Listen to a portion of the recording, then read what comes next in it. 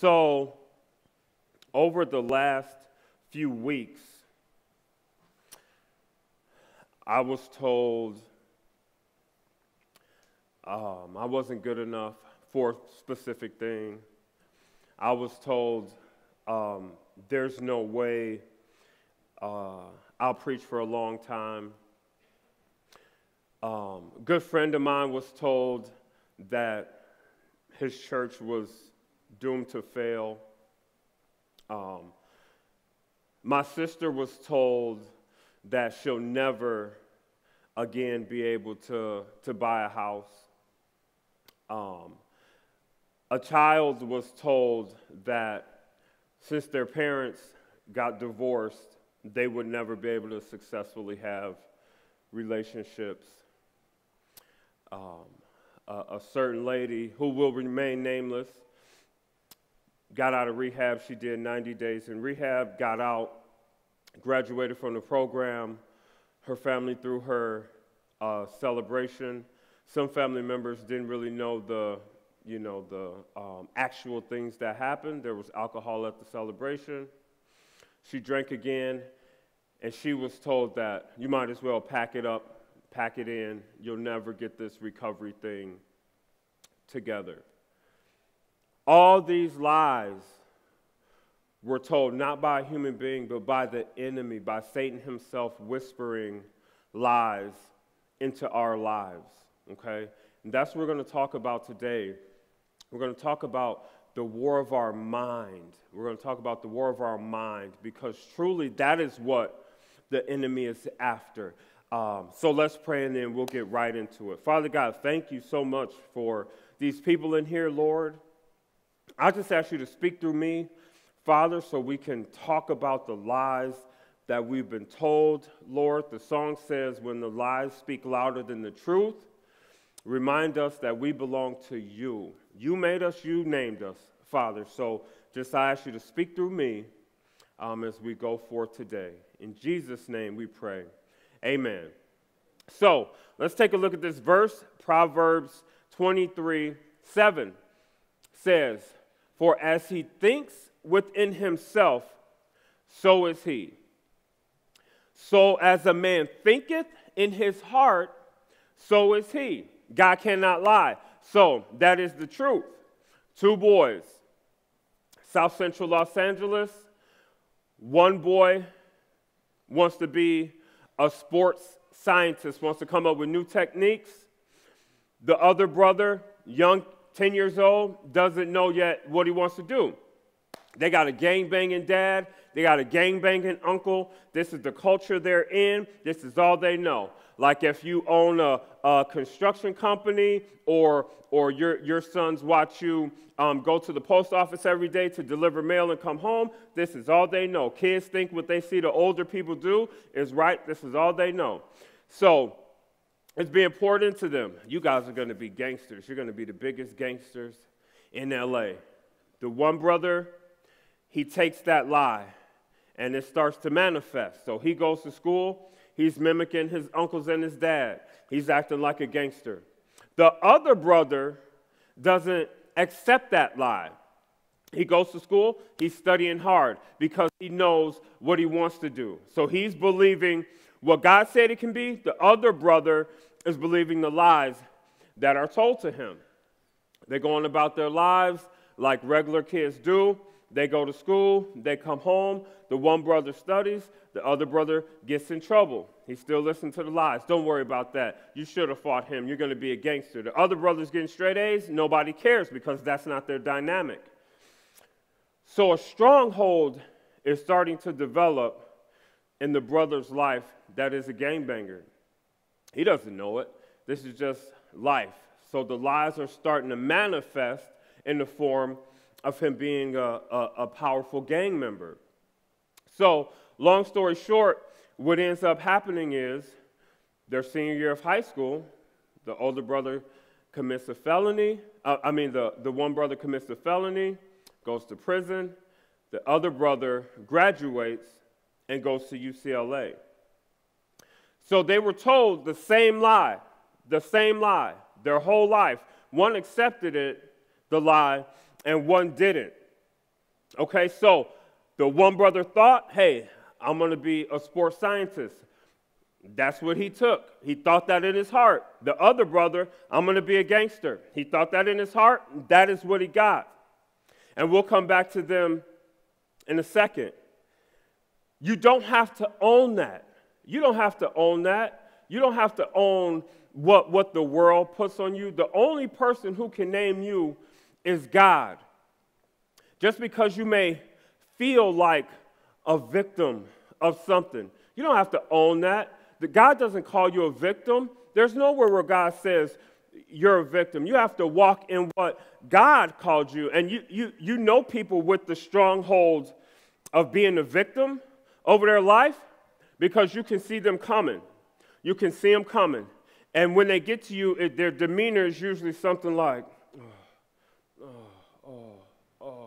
and they're going to tell you something that they feel they've been victimized about. When the truth be told, everybody's got some stuff that they could hold on to and form a stronghold of being a victim. Nobody's upbringing, nobody's life is perfect. But God doesn't call you a victim. God calls you more than a conqueror. We have to speak lies. We have to speak truth to those lies that we're told. God didn't call you a victim. You know, winning doesn't always feel like winning. When I was, 19, 20, I was with a young lady. God was removing that young lady from my life. I felt like I was losing. Lord, please don't let me lose her. I love her. God removed her. I thank God now that he removed her, because had he not, I probably wouldn't be here in front of you with some of the things that she ended up getting into in her life. Winning doesn't always feel like winning until you can turn around and look back on it. So while we're walking around in a victim mentality, when really we're winning, because God never called us a victim. He called us his sons, his daughters. We're powerful. God says we're more than a conqueror. That's what he calls us. But the enemy whispered things to us. He told Adam and Eve, you guys are naked. God comes, he says, who told you that you were naked? I didn't tell you that, and I speak truth. I didn't tell you were naked. Who told you were naked? Who told you were a victim? Who told you were a gangster? Who told you were a loser? God didn't speak that. If God didn't say it, it isn't the truth. You have to hold on to the words of God. And sometimes the lies are in the form of an action. Sometimes it doesn't have to be spoke. A rape or a trauma while you're young, or a trauma while you're older, can form a stronghold over your life too. I know some people who got robbed at gunpoint, and they don't go outside anymore because of that one incident. They had 33 years of fairly good incidents on earth, and that one incident, now they don't go outside because of it. But in all honesty, we can all probably attach ourselves to something like that. There's a story that you probably could tell that everybody would be taken aback by, and you could form a stronghold around if you wanted to. The lies and the believing of those lies are what starts to form those strongholds, and we're going to get into that in a minute. Let's look at 2 Corinthians 10:3. For though we walk in the flesh, we do not war according to the flesh. Okay, we're walking around in our fleshly bodies, but that's not how we fight the war of the lies and the strongholds. For the weapons of our warfare are not of the flesh, but mighty before God. Our weapons are spiritual. Mighty before God to casting down of the strongholds. Casting down imaginations. Casting down imaginations. Casting down what somebody imagined about me and poured into my life. We're casting that down. We're casting down imaginations that aren't the truth, and we're holding on to what God calls us. And every high thing that is exalted against the knowledge of God. God says I'm not a victim. God says I'm more than a conqueror. I don't feel like that, though. But God says that, so God tells the truth. So we're coming against anything else and bringing every thought into captivity to the obedience of Christ. Okay, imaginations and lies and every high thing. All these imaginations that somebody poured onto you and now you've grabbed them and you feel like that about yourself, we're casting those down. We're getting rid of those. We're getting rid of those strongholds. Let's talk about what strongholds are, what they're for. Strongholds are fortresses in the mind that have manifested in your life. And they're built around a lie from Satan. What does God call his children in the Bible? Mighty, more than a conqueror, wonderfully and marvelously, fearfully made. God took time forming you and making you and your individuality and things like that. He meant it when he made you. Those are the things that he says. He calls you his masterpiece. You're more beautiful than like the sunset from outer space. You're that beautiful. He cares about you that much. He put time into making you. God can only name you, like Whit said last week. Only the manufacturer can name the product. Your ex-husband, your old boyfriend, your abusive parents, they can't name you. They can't name you at all. Only God can name you. All they can do is lie, because that's what the enemy does. But only God can name you. Only God can name you. Sometimes, Heather's not here, okay, good. Sometimes Heather will come to me and she'll say something about herself, and I'll say, who told you that?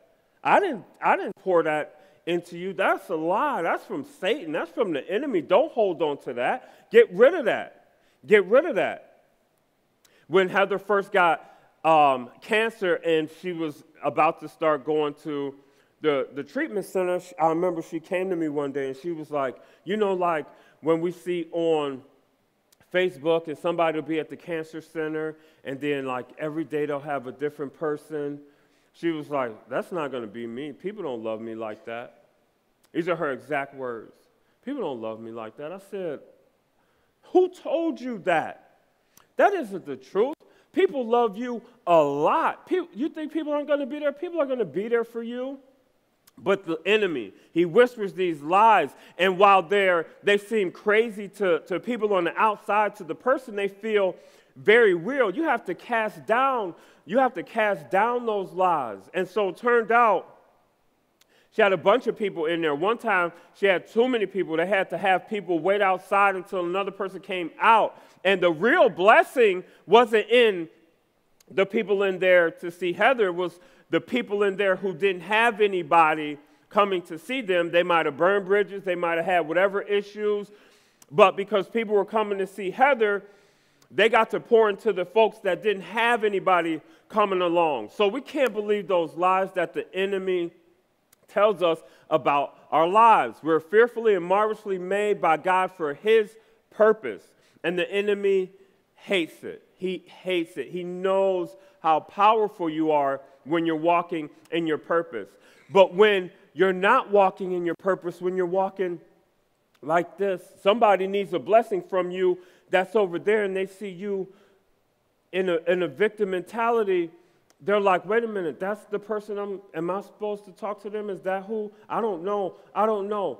But when somebody sees you being a mighty warrior for God, despite what you're going through, then they can get some blessing out of that. Don't let the enemy hold you in that place of stillness. And it's a difference between like having a victim mentality and being clinically depressed.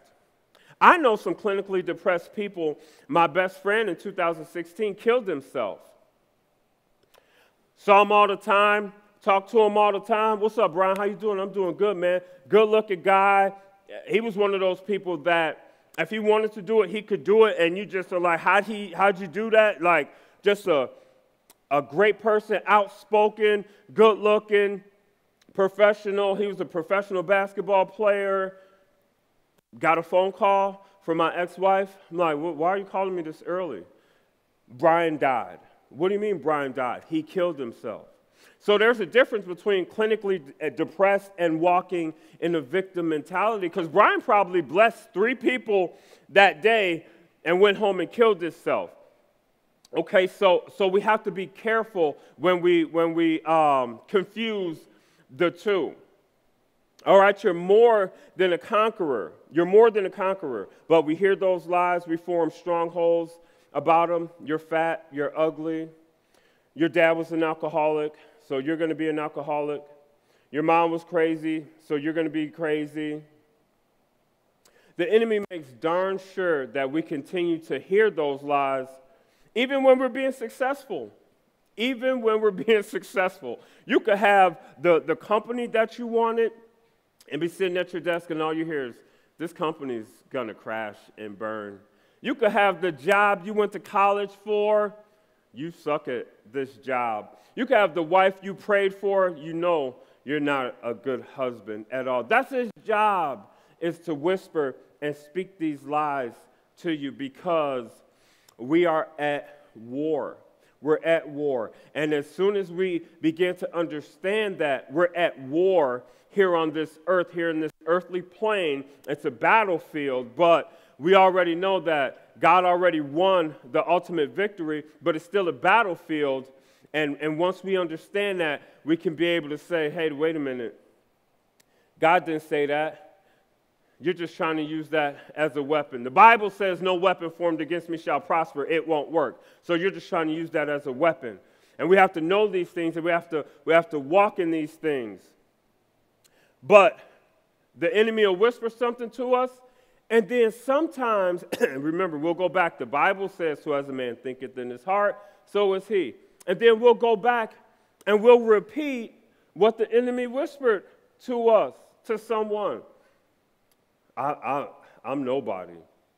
I can't do that. I'm not going to be successful at that. Who told you that? The enemy told you that. Who told you that? My church isn't good. They don't love me there. They don't. Who told you that? We have to be careful the things that we let begin to form strongholds. We got to be careful. We have to speak the truth to that stuff. You're a nobody. I'm more than a conqueror. People might think you're crazy. Why? What are you talking to yourself in Walmart? I'm more than a conqueror. You have to do it. You have to speak the truth to that lie. Let's look at Romans 8:37. Now, this is what God says. We know the enemy says things to tear us down. This is what God says. No. In all these things, we are more than conquerors through him who loved us. Jesus came and he died. He loves us. We are more than conquerors. Everybody in this room, you are more than a conqueror. You're not what's happened to you. You're not what they said about you. You're none of that. When God sees you, he sees more than a conqueror. And all you have to do is believe it and walk in it. And yes, it's hard. Yes, it's hard. We're celebrating Memorial Day. My nephew's in the Air Force Academy. Some days are great. Some days are hard. My dad was in the Navy. Some days are great. Some days are hard. You're at war. It's going to be that way. But as long as you're walking, knowing that, Lord, it don't feel like I'm more than a conqueror, but you said it. I'm more than a conqueror. I'm not what they said I am. Those lies can speak so loud sometimes.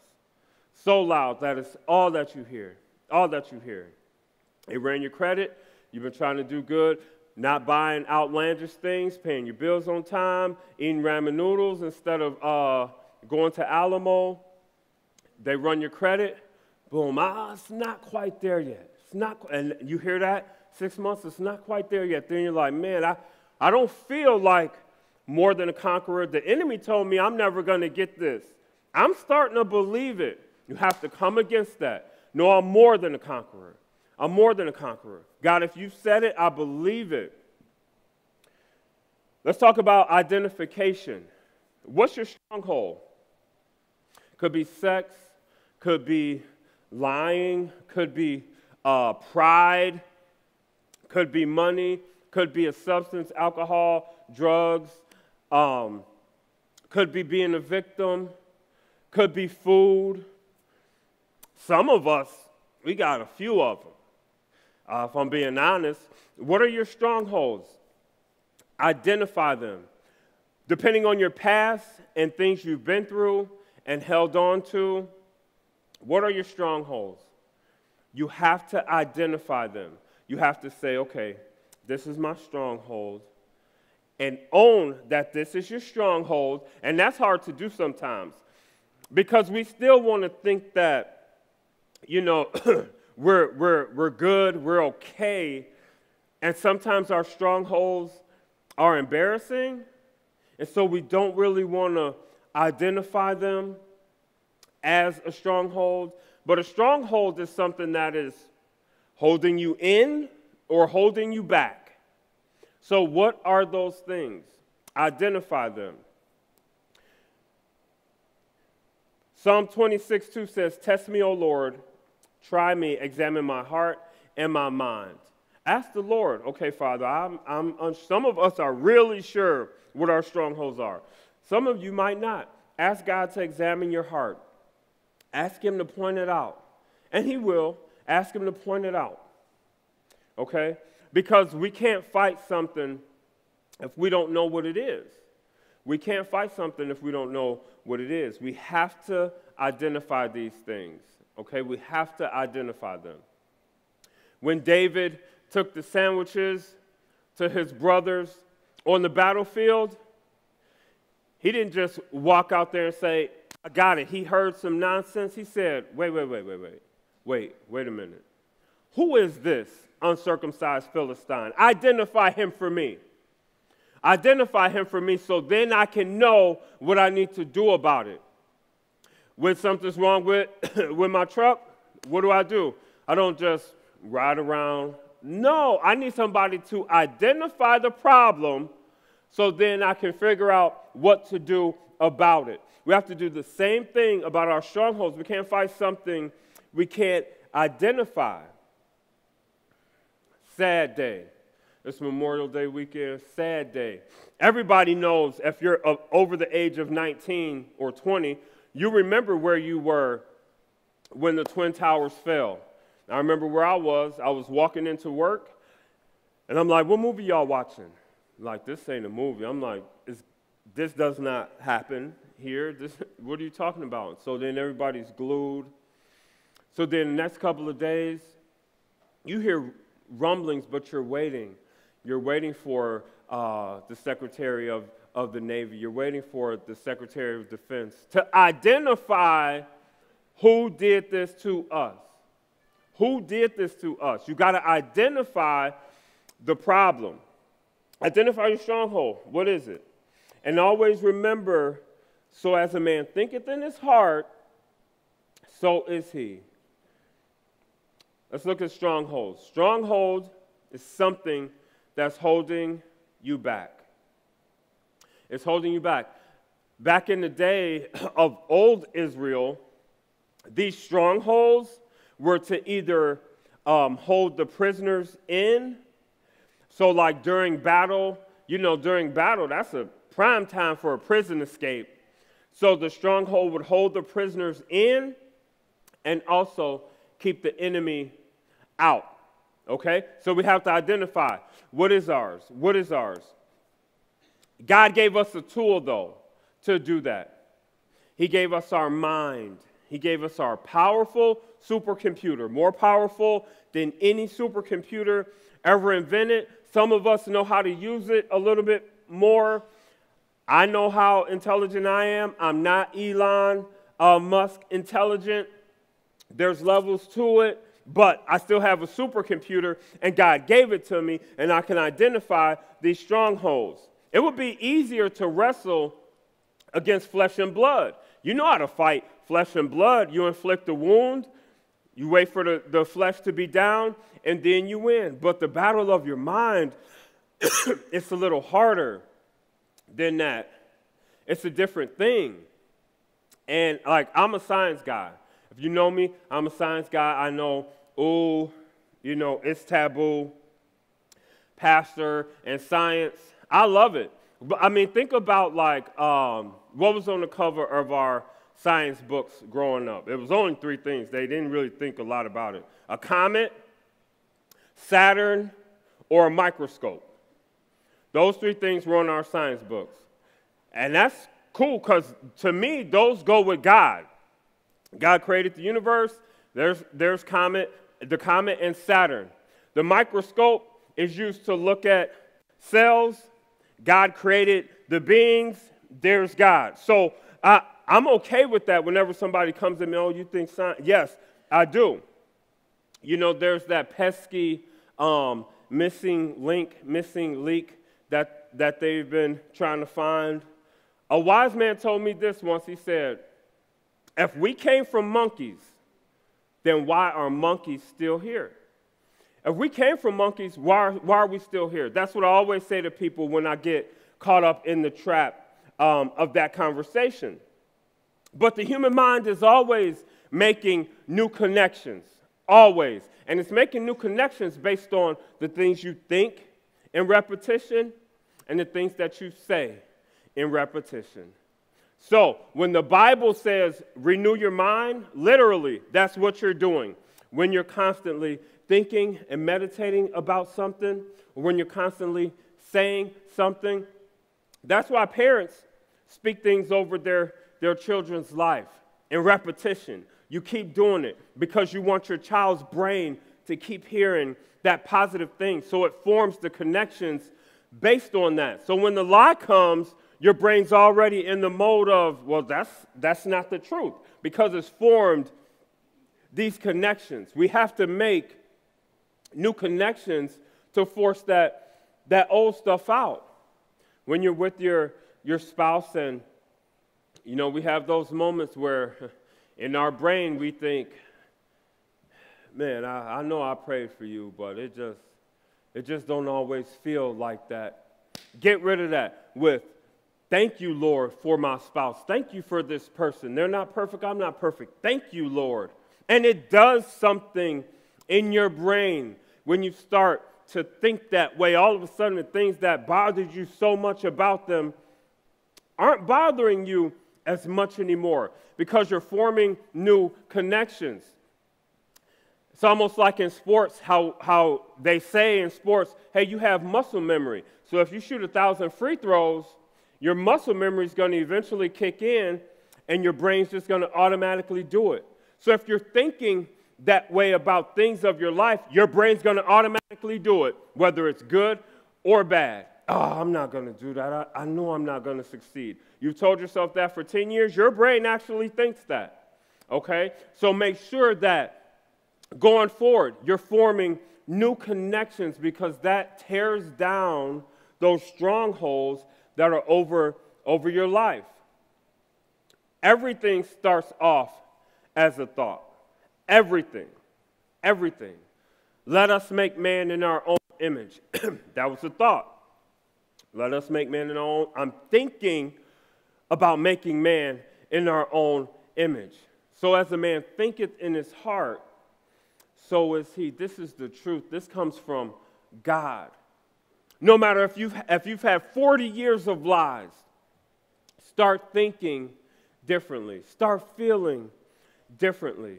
It's going to happen because the Bible says so. Every $1 million idea started off as a thought, and every decision that sent somebody to prison started off as a thought. Your thoughts are powerful. And then you ever talk to somebody who's in prison, and they're just like, man, I wish I hadn't done that. They wish they hadn't manifested that thing that they thought about. Okay, your thoughts are powerful. Your thoughts are powerful because God created you to be a creator. So as a man thinketh in his heart, so is he. Be careful what you call yourself. Be careful what things you let others pour into you. Because you can do one or two things with those thoughts. You can own them, or you can rebuke them and dispose of them. The Bible tells us to take every thought captive. Not thoughts every now and then. No, every thought captive. You have to either own it or dispose of it, because each thought comes from somewhere. Okay? Let's look at Corinthians 10:5. We demolish arguments and every pretension that sets itself up against the knowledge of God. And we take captive every thought to make it obedient to Christ. You can do this. You can actually do this. A thought comes in, did this come from God or not? No, it didn't come from God. It's a lie. It didn't come from God. It's not going to lead me to a good place. It didn't come from God. I'm disposing of it. I'm getting rid of it. Lord, help me get rid of that thought. Help that thought not come back. Help me see that thought coming from a mile away. And he'll do it. Paul has been through some things, and Paul, who is a big guy in the New Testament, Paul says this in Romans: I do not understand what I do. For what I want to do, I do not do. But what I hate, I do. So this is a struggle that humans have on this earth. And then we kick ourselves, man, why did I do that? Why did I do that? We have to grab those thoughts captive and figure out immediately what we're going to do with them. What we're going to do with them. And we have to understand that we are in a war. We're going to pray in just a little bit.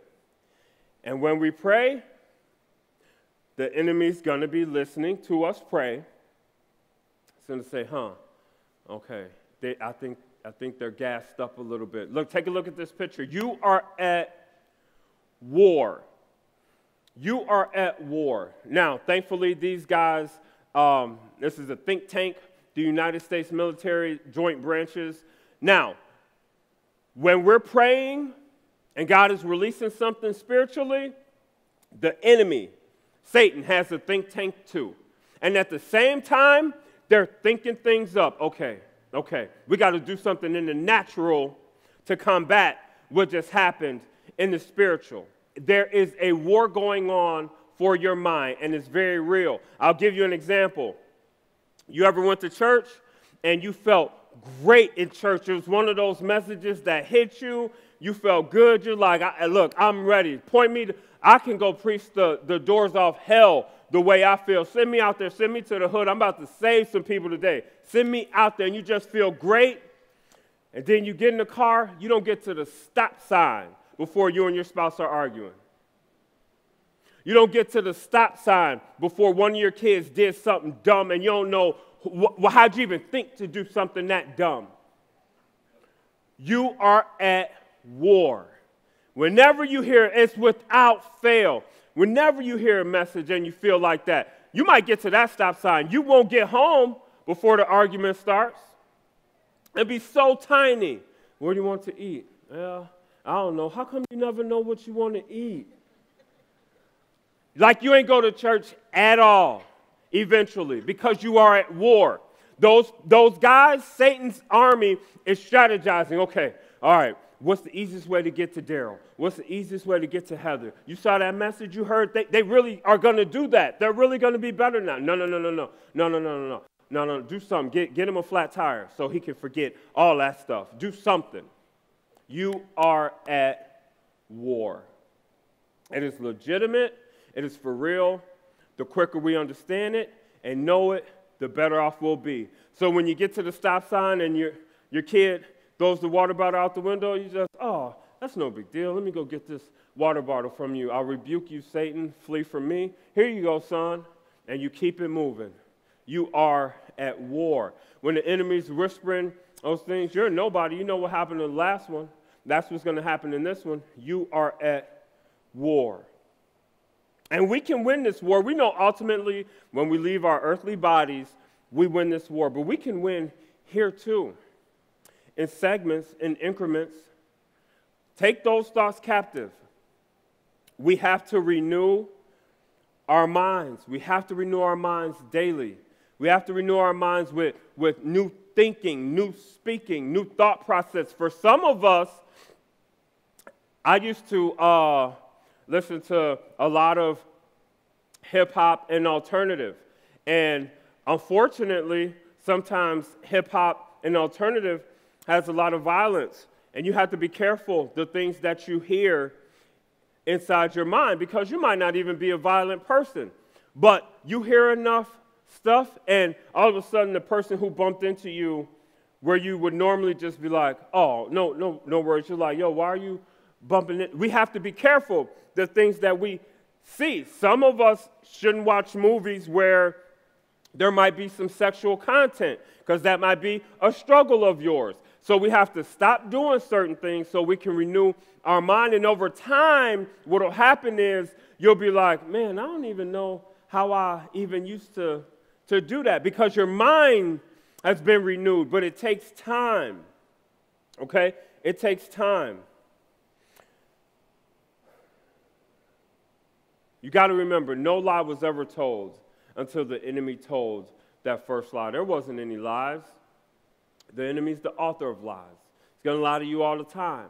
He's going to lie to you all the time to get you to do things contrary to who God called you to be. 2 Corinthians 5:17 says, therefore, if anyone is in Christ, they are a new creation. The old is gone, the new has come. So with being new and renewing your mind, you can tear down those strongholds. You have new mercies and new grace every single morning. Whatever lies and whispers you listened to yesterday, guess what? It's a new day. You don't have to listen to them today. You can take those thoughts captive. Is this from God? No, God said I'm more than a conqueror. God said I'm marvelously made, but the enemy told me this. The enemy spoke through him, and he told me this, but that's not true, because God, who created the universe, said this. I rebuke that thought. Renew your mind. Renew your mind. I will be successful. I'm blessed and highly favored by God. You're ugly. God didn't call me ugly. God said I'm beautiful. God puts me on a pedestal. He says I'm gorgeous. I'm wonderful. God doesn't call me fat. God says I look within. Man looks on the outside. Man think that their thought process is filthy rags. I am God. I created you. You're gorgeous. You're beautiful. Now you know what? You're right. I am. How are you doing today? Do you need some help with anything? Bless people. But when we walk around like a victim, you can't bless someone. We are who God said that we are. Grab captive of those thoughts. When your mind is renewed, you got to do new things. You have to hear different things. You have to do things that you've never done, so you're not who you always were. We're giving you guys an opportunity these next 2 weeks to sign up for a crew. Like Whit said earlier, we believe it's better to do life and walk through life together as opposed to just the hour that we have in these roles. And I tell guys all the time, I was that guy who was like, I'm not joining no. There were groups back there. I'm not joining a group. I don't want to. I'd rather be at home. Groups changed my life to have other men going through the same things that I'm going through, battling against the same thoughts that I have, bouncing thoughts off each other, praying for each other in hard times, helping each other with things when times are hard. Somebody might be sick today. Somebody might be sick next year. Helping each other walk through those things together. There's people that are going to be out there in the lobby at the iPads after service. You could get signed up for a crew. People who love you, who want to walk with you through that. Renew your mind. Make new contacts. Take those thoughts captive. Identify your stronghold. And I'll leave you with this. The one brother graduated UCLA. He became a sports psychologist. Okay. The other brother did 11 years in Lompoc. But during those 11 years, the other brother would drive up to see him and pour into him who God said he was. Pour into him, you're more than a conqueror. Okay, you had this bad moment. The brother in prison started to renew his mind, form new connections. He started to think about the things that he liked outside of game banging.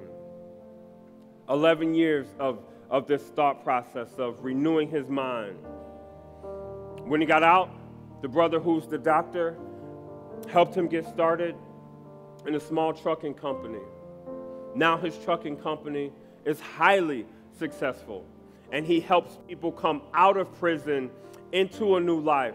You see, God doesn't keep us in those places. When we renew our mind, we expand and become who God wants us to be. Grab those thoughts captive. There's somebody out there who is above every lie you've ever been told. His name is Jesus Christ. And he came here for us. He didn't have to. He came and became thirst. He's the living water. He's the bread of life. He came here and became hungry to go through everything that we had to go through on this earth. He did that. He went through that. He was tested. He was tempted. He was beaten. He was lied on. He was murdered. All because of us. Because of us and the lies that are told against you from the enemy. Grab those thoughts captive. You're more than that. If you haven't yet had an opportunity to know Jesus and accept him as your Lord and Savior, we want to give you that opportunity. If you've been feeling him pressing into your heart, you know there's something calling you. You feel it has brought you here today. We want to give you that opportunity right now. Just bow your heads. Father God, thank you, Lord, for getting us to a place, a moment of clarity, Lord. And if we're not in a moment of clarity, just a moment to know that you are God, and you came and you died for our sins, and you rose on the third day with all power in your hands, with the keys to death and Hades, the keys to every lie that the enemy tells us in your hands, Father. We just love you and we thank you, Lord. Come into our hearts and make us new. Holy Spirit, guide us. Guide us through life. We thank you, Lord. In the mighty name of Jesus, we pray. Amen.